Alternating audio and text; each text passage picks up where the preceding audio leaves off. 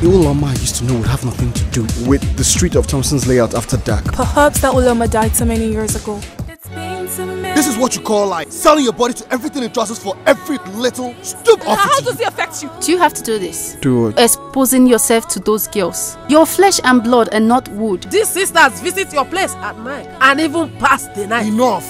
I will sit here and listen to you make such baseless defamatory remarks about me. I presume the three of you are citizens of Sodom. Excuse me. Excuse me for what? She is a prostitute. Who the hell are you to question my lifestyle? There is nothing that has happened to you that God is not aware Don't of. give me that rubbish. I should remind you that these are prostitutes. The earlier you stop seeing them as prostitutes, the better for you. Okay, good evening. No, I'm just 7. That was my pastor.